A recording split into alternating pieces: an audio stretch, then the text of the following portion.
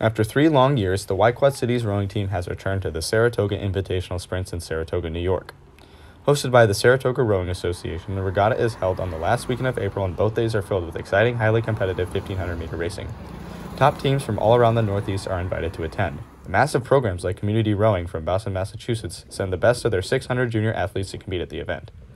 For many of these programs, the Saratoga Invitational is the first test of their boat lineups before regional championships. Held on the pristine Fish Creek portion of the Saratoga Lake, the venue is overlooked by rolling hills filled with coniferous trees, and races can be observed from a bridge crossing the water by the finish line. Wyquad City's journey to the regatta is one that is much different from most of the participating clubs.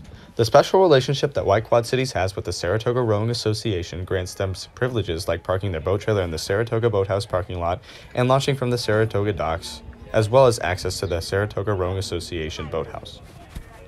I'm super excited that we're here racing in Saratoga, New York. You know, it's great to be seeing these people again after a few years and racing against a lot of clubs.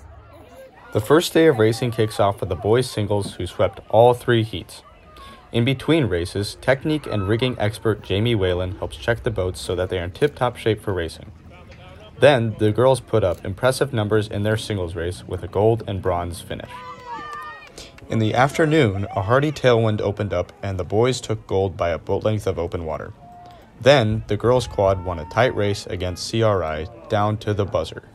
After a team dinner, a good night's rest, and some studying for AP exams, racing resumes with the girls' singles. Both the girls and boys' singles did well, earning first-place finishes in each event. Then the girls and boys' doubles continued the pattern with 2 more gold medals. After a short rest came the most important events of the regatta for the club. Both boys and girls quads qualified for the A finals on Sunday, and tight racing was to follow. First was the girls quad, who won the race by half a length. Later in the afternoon, a direct headwind began to blow, and the boys quad won their race by open water again. For de-rigged, the trailer was loaded, and it was time to head home. The 2022 Saratoga Invitational was a great success for the club, as they had an excellent showing. Even though they are a smaller club compared to the East Coast teams, they won a total of 13 gold medals and proved that they will be contenders for the Youth National Championships approaching in June. For Pleasant Valley Spartan Shield, I'm Keval Wagher.